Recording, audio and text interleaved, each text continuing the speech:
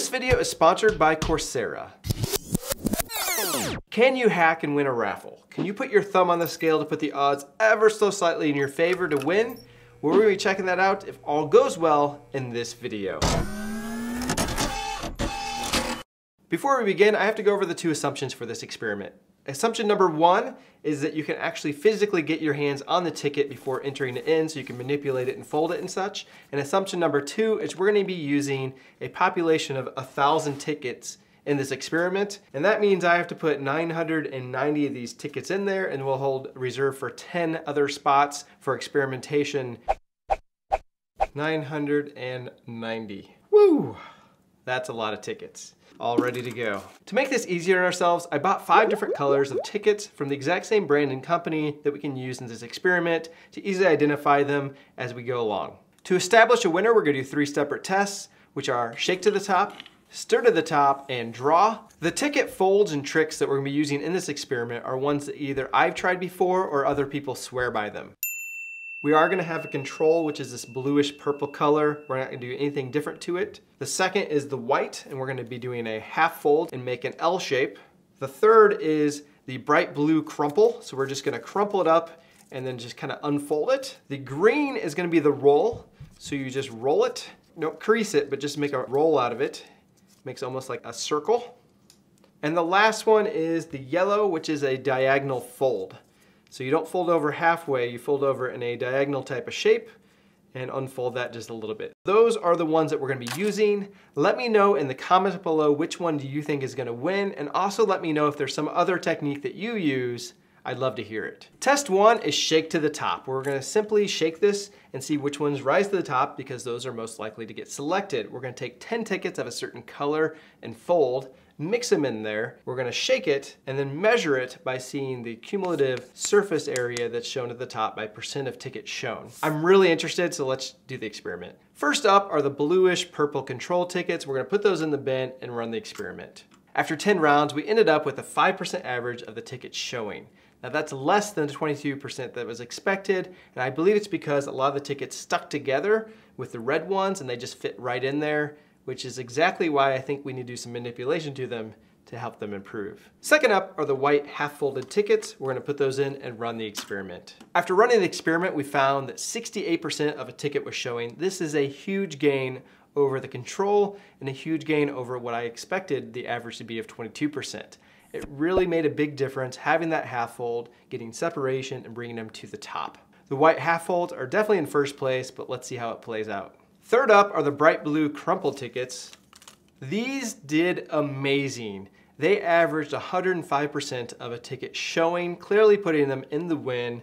A lot of separation and a lot of floating up to the top. Fourth up are the green rolled tickets. These were impressive as well. The round shape seemed to make them float to the top. At 94% average surface area showing, that puts them squarely in second place for now. Last up are the yellow diagonal folds. Let's give them a try. Let's just say we have a new leader at 113%. These diagonal folds did awesome with this shake test. Test number 2 is stir to the top. So instead of shaking them like some people do when they select them, we're gonna stir them around. What this will test is which ones will float to the top in the same manner, but it's also gonna test how robust are these formations, because this could cause them to come undone a little bit more as your hand wrestles around in it. Let's go straight to the full results. The tongue twister bright blue crumpled, try to say that 10 times fast, had 87% showing. The white half fold had 80% showing. The yellow diagonal, 70% showing. The rolled up green, 61% showing. And the bluish purplish color, the control, was much closer to that predicted 22%. But all these techniques work way better than the control. So how do they rank after the first 2 rounds? We're gonna do the average of the shake to the top and stir to the top to see who's winning. Combining tests 1 and 2, we have a new leaderboard, and they're almost grouped into 2 different categories. This really shows that they're working. Yuck, look at all this dust, the perforated edges. I think as I shake this up, it's just gotten red dust everywhere. I'm gonna have to clean this up. Test number 3 is just a standard draw. We're gonna put 10 tickets in of a certain color and fold. We're gonna mix them all up and draw over and over and over again, which I'm not looking forward to. Since we're putting 10 tickets into 1,000, that means that there should be a 1% chance of those tickets being drawn. I think, based on my hypothesis, that the ones that are more likely to be at the top will get selected more often. And I also think this will test out which ones have a little bit more grip or are likely to loosen up and get free from the others to get selected, which will put them even farther ahead. So let's get to it. The odds of getting ahead by winning raffles, no matter which hack you use, is not great. If you want better odds of getting a promotion, a new job, or just brushing up in your skills, try Coursera. Coursera, if you're not familiar, if you can just get on the internet, you can access education with online courses, specialization, and even online degrees partnering with top universities.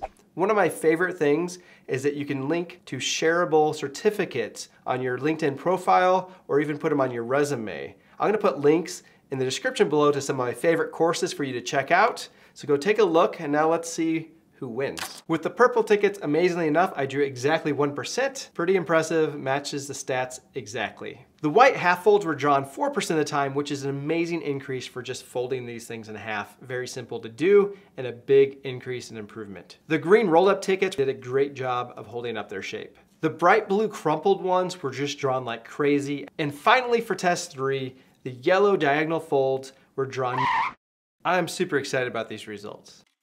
Let me tell you a couple interesting things that happened there. The first of which is the number of times I selected a red ticket and looked over and just missed one of the special colored tickets is crazy high. The second is the number of times I picked up a red ticket that has been either bent or folded or crumpled during this process was extremely high. I should have probably paid attention to that and actually wrote them down, even puts more weight on this technique. As we get to the final results, make sure to hit that like button if you enjoyed the video and subscribe so you can watch more videos just like this one. Here we go, the final results. We have the purple bluish color in last place, which was the control as expected, the half fold white in fourth place, the rolled green in third place.